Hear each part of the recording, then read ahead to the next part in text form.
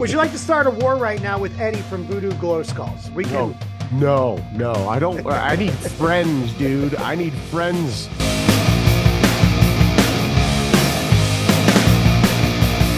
Matt from Title Holder. I gotta tell you, okay, on? for you people who don't think that advertising on Instagram works, it was right in the heat of Punk Rock Bowling and music festival, and I'm going through Instagram and I see an advertisement for Title Holder, and I check it out for the 10-15 seconds, and I immediately followed you guys and then sent you email and was like, I got to interview you because I loved what I heard. We have a brand new album that has just released in the last couple of days. What better time? And Animal is my favorite song on that album, by the way. Nice. I love the lyrics of it. So for those who don't know, elevator pitch on, you're kind of the brainchild of Title Holder, right? Yeah. I started it during the pandemic, actually. Yeah. As we all started things, but you actually followed through after the pandemic. I'm surprised that I did, but yeah. I had a little bit of a fire lit under my ass to keep it going from some local community musicians. So I wanted to just follow through. So tell us who Title Holder is. So Title Holder originally started in 2020. I had been writing a couple pop punk ska tunes, and I had decided that, I was going to demo them out at my little home bedroom. I used to live in Astoria, Queens. I just moved out to Jersey. So I make a couple demos, and I'm listening to Krista Makes a Podcast. And at the end of his first episode, he goes, hey, we're not touring. It's the pandemic. If you want to work with me or have me listen to a song and critique it, shoot me an email. So I was like, all right, screw it. I'll send him a story of my life, the first version of it. And he emailed me back and he was like, yo, let's work together. So virtually we started just bouncing song ideas off of each other. I sent him a bunch of demos and he would critique them and say, hey, this needs a pre-chorus, write a pre-chorus and call me later. And that just kind of lit this fire under my ass to keep going with it. Now, we're going to the studio. We're recording songs. I found an entire team of people to record with me. But Title Holder, as it is right now, is my good friend Andrew, who plays lead guitar. Chase is on drums. Joey DeLacio on bass. AJ Gillette is playing saxophone with us. Rodrigo Rodriguez is playing baritone sax, and Kevin Jackson is on the trombone. So that's the current live lineup that you're going to see if you come see a show with us anytime in the future. And for you ska simps, this album is chock full of legendary ska artists. Oh, yeah. It's almost like the punk rock karaoke, right, where you got all these different legends in there. Who do you have on this album besides our good friend John from Keep Flying? Right. So John, dear friend, he's my homie. But I was lucky enough to link up with a bunch of legends in the scene. So the gentleman that I recorded with, his name's Nick Braziz. He used to play in a band called Man Overboard. Now he's a head engineer over at the Gradwell House in South Jersey. And I called him up and I was like, hey, I want to record these songs with you. You recorded all my other bands. Can you find me a horn section? And he's like, yeah, I'll reach out to some people. I'll call you back. And so he texts me and he is like, all right, I got your horn section lined up for you, dude. And I'm like, okay. And he goes, I got Matt Stewart from Streetlight Manifesto. He listened to the songs. He'll play trumpet on the record. I got Dave Heck. He plays trombone, and Aaron West in the Roaring Twenties. He listened to all your songs, loves them. He's on board. And then, of course, John. I had played a ton of shows with John in my old band back in the day, but I hadn't really kept in touch with him. So again, Nick came up to bat for me, and he calls John and he goes, yo, listen to these songs. You want to blast sax on this?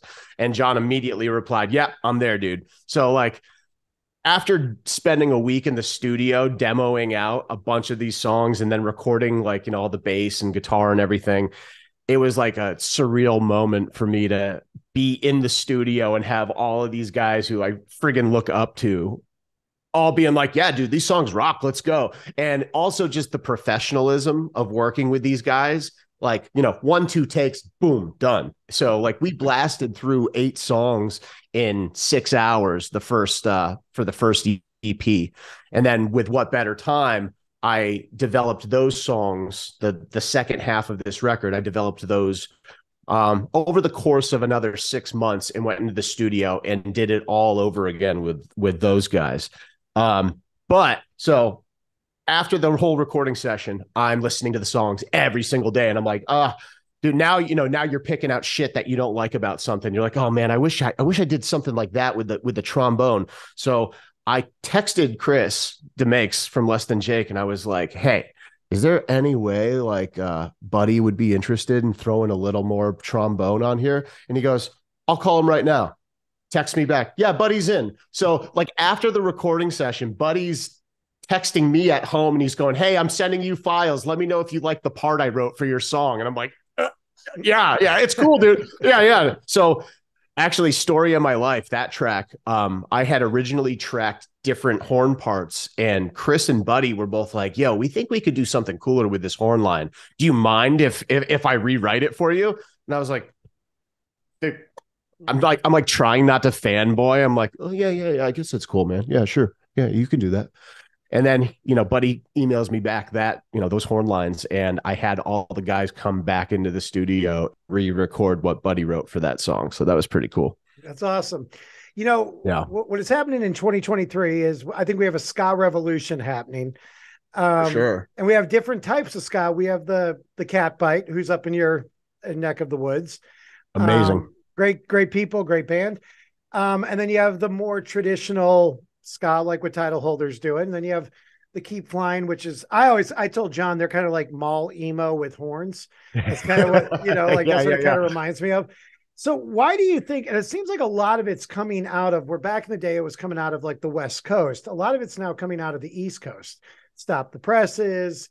I mean, obviously you got the OGs, the Slackers up there. What is going on in the East Coast? As you can speak for all of them, all the East Coast right now.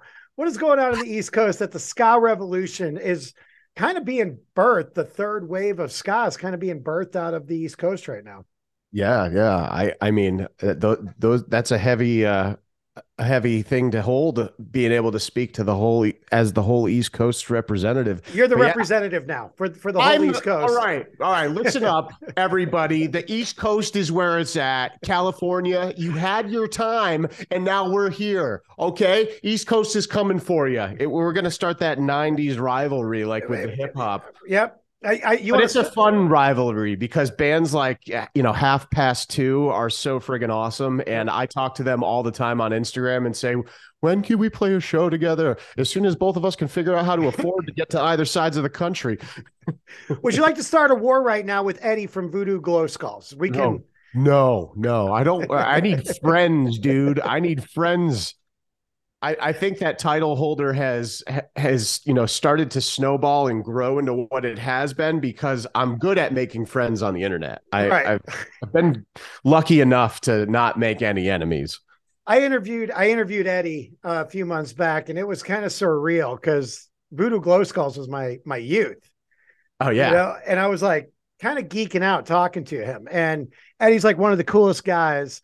And, you put him in like the Less Than Jake, you put Voodoo Glow Skulls in the Less Than Jake category. And sure. I mean, they were real big fish. All of them were in the 90s.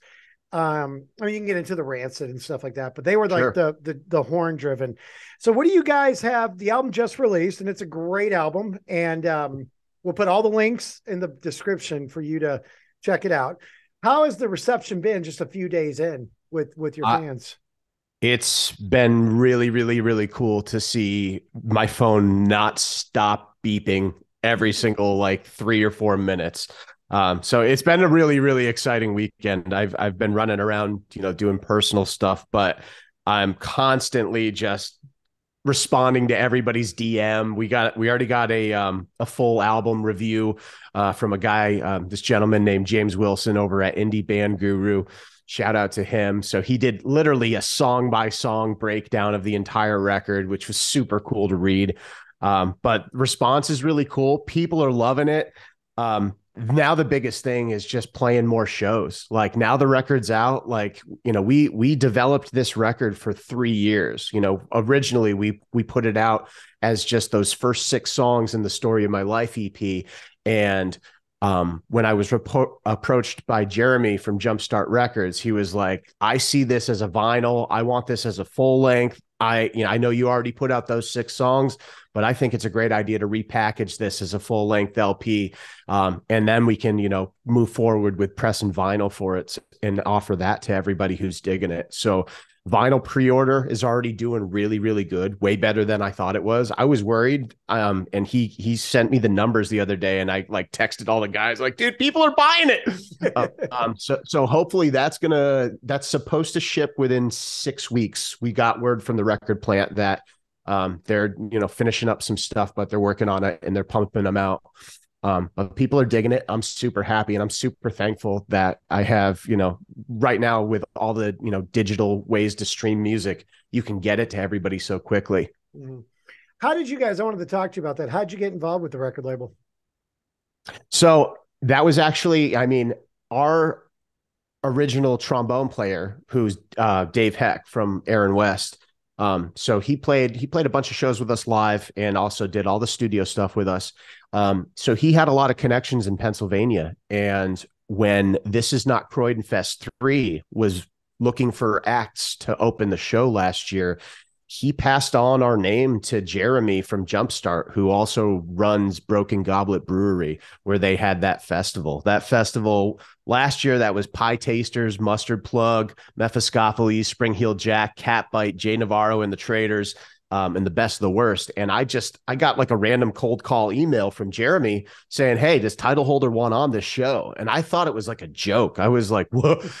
We played like 4 shows, and our next one is going to be like opening for like the who's who right of ska. And I was like, oh yeah, let's do it. So that was our first introduction with Jeremy and Jumpstart Records. And after he saw us play, he kept in touch with me and he said, yo, let's work together. And we spent about a year talking about how to strategize this record release, how to put it together. So this is a long time coming. This time last year, we were talking about, how we were going to move forward in doing this. And when he listened to the rest of the songs for What Better Time, it just all came together very quickly. And he was nice enough to, make a big investment in us. And it's, for the foreseeable future, we are in the Jumpstart Records family. So I'm super excited and super thankful that he is, taking a stake in us and believes in us.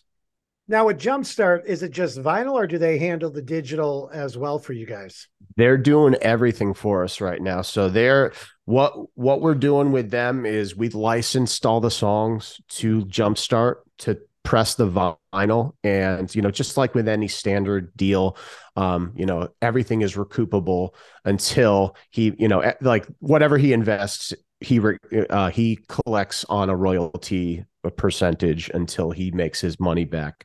And then once he makes his money back, we renegotiate how we do everything. But yeah, he put the vinyl order in last year, and we're about to get it any day now. So I think I might get a couple copies before the rest of the world does. So if I do, I'm going to start signing them and put them up for maybe some fun little charities or something. Right. Looking into, after I've discovered you guys and then looked into Jumpstart, it seems like that's a pretty cool label that has some pretty cool artists on there. A good little roster. Yeah. And I didn't know to the degree of what the relationship was with you guys. So when you started this, Matt Sullivan, you start the band. It was kind of almost a solo project at the beginning, wasn't it? Yeah. And then, yeah, for sure. So for those out there who maybe are solo artists or want to do what you're doing, where you kind of create the band and then you got to put the band together and everything, what are some of the struggles that you have gone through just from creating this to getting to the band in place now? Did you go through a lot of band members to get to this point, or was it a pretty easy transition for you? When is the music industry ever easy? I think the biggest struggle is just, motivating yourself to keep going, Right. like you never, like at the end of the day, you want to be successful and you want people to like your music and stuff like that. But if if we could, play a few shows here and there and record a few records, that was the mindset that I had that I was going to be happy with. In my mid 30s now, I don't need to be a rock star. I don't need, I don't need to play like crazy big shows. I just want to have fun with my friends and make music. So when we started this, it was just taking it day by day. I was, I would think about what I'm going to do next week. I would try to, I would kind of have also, I would set down maybe like a 3-month plan. I'd be like, what can I do? Like, what's one objective I can have each month to like, see where we're going. But as far as like, thing like hurdles that I jumped, I mean, it was just, putting the band together. That always takes time, finding reliable people that you actually want to play music with. Lucky enough, when you live in New York City, there is never a shortage of amazing people. Right. So when it came time, and just, meeting all, John from Keep Flying and all those guys out on Long Island, the Long Island music scene is crazy talented, and there's so many ambitious people out there. So putting the band together, I mean, it took some time. But once I had the record recorded, it was very easy, showing people that and saying, hey, was this a band you would like to play in? Right. I didn't, there was no auditions really. Like, I mean, I had our drummer Chase. I haven't been playing in bands with him for 7-8 years. The only guy who I didn't know who's in our lineup was our bassist Joey. I actually met him. There's like a Tinder for musicians. I can't remember what the heck it's called. It looks like Tinder, but it's just scrolling through musicians. And I remember I put up like the music video for Animal, and I was like, hey, because we made the music video before we even played a show. So Okay. all the guys that are in that video, some of them aren't like Dan Burke. He's a good friend of mine. He was playing bass. I literally called him and I was like, yo, you're a sick bassist. You want to look cool in a music video? And he's like, yeah, I'm there, dude. But when I had that music video, it was good ammunition to like recruit everybody who I needed for it. Cause Right. the production value is great. The song is fun. So I don't know. I kind of was rambling a little bit there, but Ramble away, Matt. yeah. So what do you guys have coming up for shows this summer So and beyond? yeah, right now it's a little bit of a crazy time in my life. I'm actually getting married in like 27 days. Congratulations. Thank you. I'm very excited. My fiance, Danielle, she actually does all of the artwork for us. She does all the designs. Super cool. Actually, one of the songs, Can't Imagine, me on the record, me and her wrote and recorded that. So you hear a female voice on that song. That's actually me and Danielle singing it. Oh, wow. Yeah, one day we'll do that live. I'm not sure, but record release weekend is coming up. So we're super happy. Friday, June 9th, coming up Friday. We're playing at Smodcastle Cinemas, which is Kevin Smith's movie theater. There's supposed to be like it's going to be like a talent show slash charity event for the theater, and they asked us to play that. So I don't know exactly where we're going to play in a movie theater, but I'm looking forward to that. So that's Friday, June 9th at Smodcastle Cinemas in Atlantic Highlands, New Jersey. And then Saturday, June 10th, we're continuing the party over at Coney Island Brewery in Brooklyn. We're going to do a late afternoon show. We go on around 5 o'clock, and we're going to play in like a beer garden for everybody. It's a totally free show. So if you're in the New York area, 5 o'clock, come out. We're going to have a lot of fun. Well, how did you decide to release an album in the same month that you're getting married? Like, don't you have enough things going on? Well, so originally we were planning, we were really hoping. So we played This Is Not Croydon Fest 4 this past year, and that was on April 22nd. And we were really, really hoping to put the record out April 22nd. But when we found out that the vinyl was going to get pushed a little bit later into the summer, Right. we like the plant told us that they were going to get it to us by like this date. And so we're like, okay, you know what? We're going to do June. We'll do June now. So June was on the horizon for, I think, maybe since February. And I just had to kind of live with that. Jeremy was like, yo, we want to get it out. This record is totally summer vibes. We cannot wait till the end of the summer. And I was like, you're absolutely right. So yeah, it's going to be a crazy month. Yeah, I'm going away for a couple weeks in July, and then when I come back, we're gonna get busy booking for August, September, October. We've got a couple things that we're working on. There's a real fun festival that happens in Long Island called Stat Fest. I believe that is happening September 17th.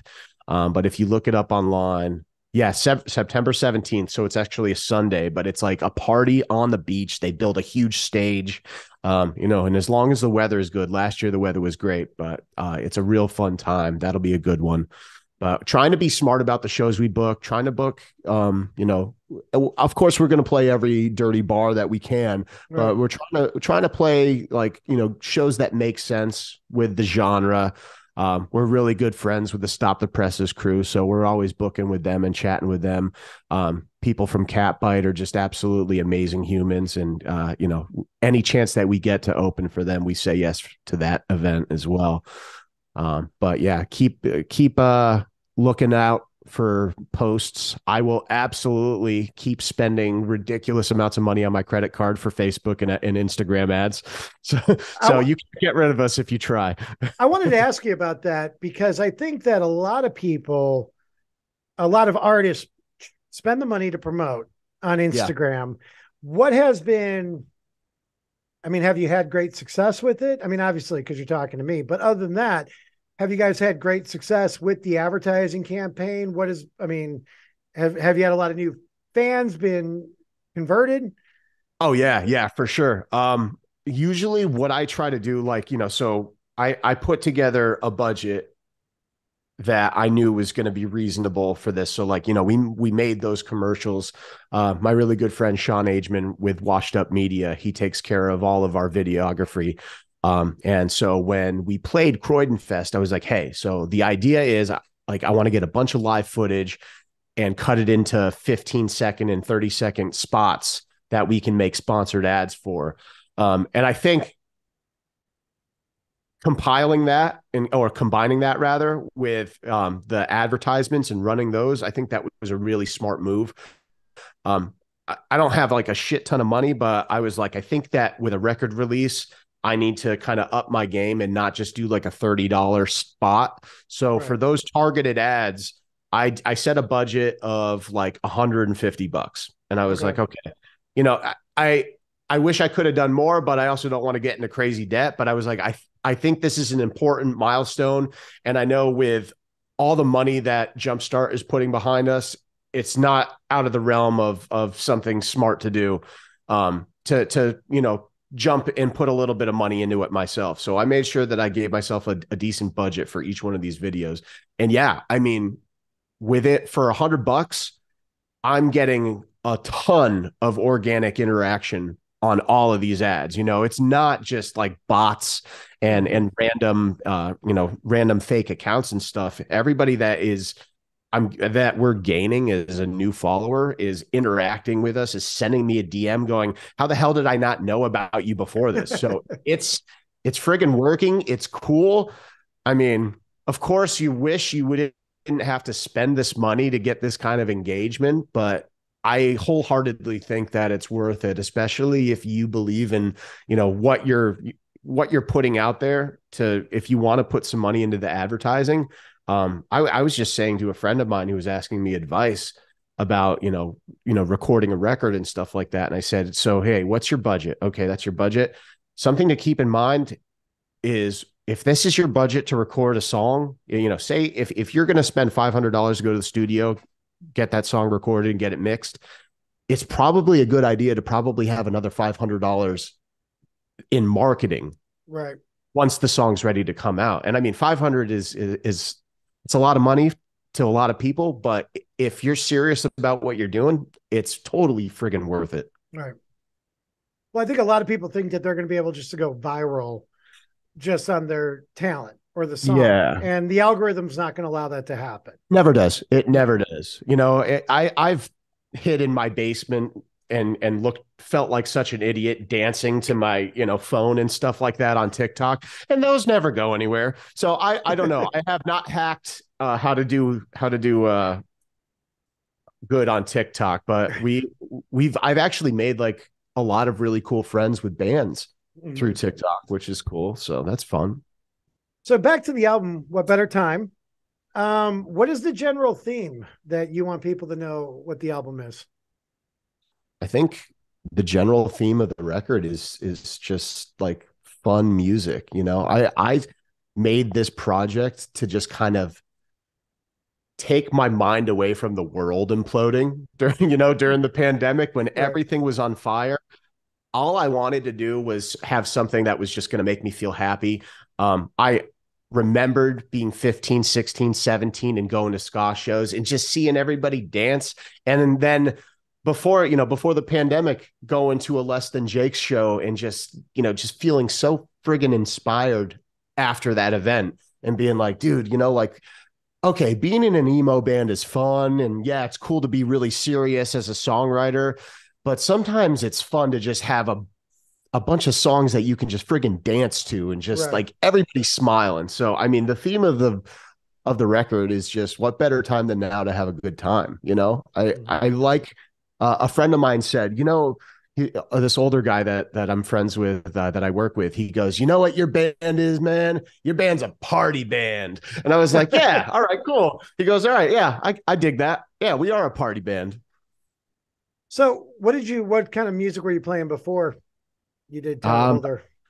I had a band from like 2014 to 2018 that was just like straight up pop punk. I was trying to go for when we first started, I was doing everything in like drop C. I was trying to go like the A Day to Remember route. I really Right. like, I loved it. I still do. I still listen to all those songs, but I was really, really like honed into that kind of vibe. And we rocked. We did a lot of shows. Um, but you know, at some point, sometimes when you're in a band, you wake up one day and if you realize that your heart's not in it, you're like, why the heck am I doing this anymore? If I don't feel it, everybody else is going to know that I don't feel it once you play live. So I took about a year off after that project evaporated, and then the pandemic hit, and I was like, you know what, all right, this is the perfect time. I got fired, the government keeps sending me money for some reason. All right, I'm gonna put this into making a band, and that's what I started to do. Now back to ska real quick. Who are some of your favorite ska bands? Like who are the bands that got you into the genre? So I mean, like my top three is for sure got to be Less Than Jake, Boss Tones, and Real Big Fish. Like that was my introduction to ska back when I was like 14. I Right. remember, I remember when Sell Out came out, Oh and I yeah. was, whoa, what the hell is this? And Right. I remember my brother giving me the Boss Tones record, Let's Face It. Mm-hmm. Um, and that was those were my favorite bands. And growing up, I was always in pop punk bands, but the only reason I wasn't in a ska band is because I didn't have friends who played horns. Right. So I mean, I was in bands that wanted to sound like Newfound Glory because I couldn't find a horn section. Right. So it was very serendipitous to be able to link up with Matt and Dave and Buddy and John and all those guys when I was able to find the horn section. Right. Now, But yeah, last question for you, and then I'll let you go because we got a fiance waiting. We can't upset her because I keep you too where is long. All she? right. I should probably interview Danielle on what it's like being engaged to a guy who's making an album while she's planning for a wedding. But maybe Oh it's yeah, I'm helping too. I give my suggestions and I give my moral support and emotional support. well, Tim and Britt from Catbite, they told me when I interviewed them that they had the pie tasters play their wedding. That's so friggin' cool. So I Yeah. think we should like continue to love. We should get Danielle in Oh here, see if we can get yeah. Catbite to play your wedding. We Oh could just like yeah, pay it yeah. forward with another one. Yeah, yeah, right. That would be so cool. That would be the best. That would be the best gift ever. Yeah, your mom would probably love, Brittany like smashing a bottle on her head while she's singing Oh, or something like I that. I think that the dance floor would light up the entire night. It would be so good. I'll So text I'll text him. So like if people want to hit you up, once again, all the links will be in the description. Are Cool. they going to hear from you? Like if they hit you up on Instagram, or is there other people that do that? Or what For is the sure. role? What is the role that like these days, now that you have an album out, what are the roles that you're playing?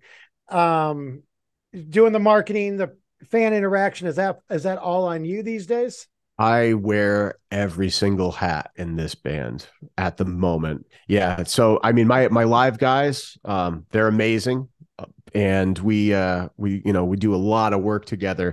Right. I'm doing all the marketing, I'm doing all the social media, all the interaction and whatnot. So yeah, if you reach out, if you send a DM or something, you're talking to me. Anytime. I try to put aside about like a half hour a day also to just interact with people on social media. So if you send a message or if you comment and you see me do the little heart and reply, that's me talking to you. But yeah, I'm wearing every single hat. It's exhausting, but I chose this. I can't be mad. When is the wedding? July 1st. July Okay. 1st. So all the title holder stands leave Matt alone starting June 29th. Just give it a week. Give him a week. I know I'm gonna get in trouble if I'm at the wedding and I'm like, hey, dude, thanks so much. You're gonna be in the ceremony, like responding to DMs. Hold on, babe. My friend Patrick Benedict just told me that the record is fire. I gotta let him know I appreciate him. You'll be there in the middle of the ceremony and be like, hold on, I'll do my vows in a second, but a girl just told me the album is great. Hold on, wife to be. Yeah. That would be yeah. No, I know better. I wouldn't do that. I wouldn't do that. I promise, Danielle. So are you guys just gonna sit on this album for a while, or are you already starting to work on new music? You know, I really want to work on booking as many shows as I possibly can, but there's already 7 new songs that I've demoed out at home. I'm just trying to like behave and not go back to the studio because I would love to go and record this stuff right now. But I know that with the new record out, we need to play out as much as possible. So Right. there is a new record. It's in the works. I'm super excited about the new songs. If you like dig through my like Instagram and like TikTok videos, you can see me actually like with my guitar. Like I'll be like, yo, hey, I just came up with something. Is it cool? And some of those videos that I posted, I ended up turning into full songs already. So there's new material. But the big focus until the end of the year, I think, is to play out as much as possible, to spread the word, to get people to be able to hear us, so that we can just, keep this machine running. Well, if you come to Nashville, Tennessee, you got a place. You guys got a place on my couch. That's actually really funny that you say that because we might be coming out to Nashville. There's a fantastic company called Interstate Music, Mm-hmm. and they're talking to us about potentially putting us up in a spot that I guess Jelly Roll used to have a studio, Okay. and now he doesn't own that space, but Interstate Music grabbed it, and they're asking us if we want to coordinate going out there to record 5 or 6 songs and have a film crew do like a behind the scenes documentary of like making the record. Oh So wow. I don't know.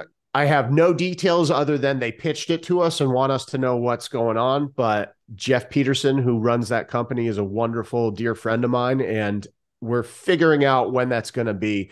But that's probably going to be a next year thing because I want to make sure we play as much live. But I'm going to give you a call if we come out to Nashville for sure. And Danielle, I will make sure that he behaves when he's in Nashville. We'll just eat a lot of food. We'll eat a lot That's of hot chicken. Yeah, that's my favorite thing in the world to do. I'm such a foodie. Matt from Title Holder, thank you for your time. All the links in the description.